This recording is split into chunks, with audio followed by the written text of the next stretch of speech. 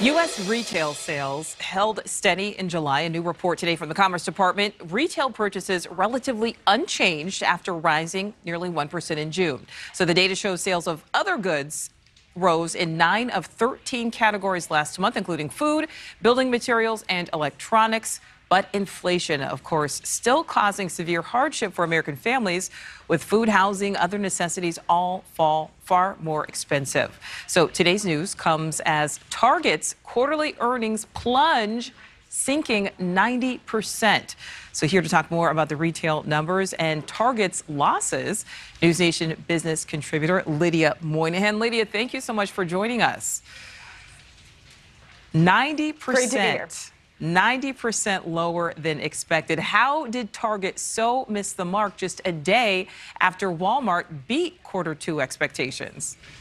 It was a pretty precipitous drop, and it's interesting just to look at those two different stores, Walmart and Target. You'd think they'd have kind of a similar story. And I do want to note ahead of all of this, about a month ago, Target and Walmart both slashed their profit expectations for the beginning of the year. Now, Walmart actually exceeded its profit expectations, but they noted some very similar things to what Target is experiencing. Walmart noted that a lot of people are just buying fewer discretionary items like televisions and clothes that have previously buoyed their profits.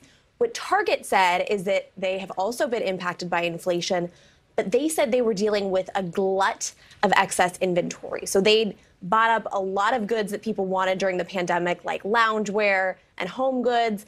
And this quarter, they said it was sort of an investment in their future to put all of those items on sale, clear out the inventory from the stores, and they won't have to deal with that problem moving forward. So they said the rest of the year should be a lot better for them, but that this was just sort of a rough quarter for them, but they are now teed up to hopefully have a much more profitable rest of the year. Yeah, that's certainly a rough quarter. Okay, Lydia, we also want to talk oil prices. Those keep falling, a new 6-month low today, but is that good news? Well, saving money, I think, is always good news, and I'm sure people will be very glad to have a little extra money in their pockets now to pay for all of the groceries and the other products that continue to be affected by inflation.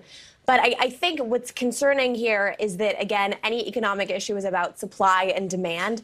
And so what economists say is that it's really just demand that has plummeted for oil, and that not as many people are going on road trips. People are trying to pare back their spending, so they're not traveling as much. They're not buying as much gasoline. So the concern, of course, is that once people actually do start traveling more, maybe they go on one more road trip before the summer's over, as a result of that, you might see those gas prices spike because we've not addressed the underlying issue of supply. We don't actually have any more gas, really, than we did a few months ago. So certainly good news in the short term, and it's unclear at this point. Hopefully we can sustain it as long as possible, though. Yes, sir. Thank you for watching. Go to newsnationnow.com to find NewsNation on your television provider. And don't forget to click the red subscribe button below to get more of NewsNation's fact-driven, unbiased coverage.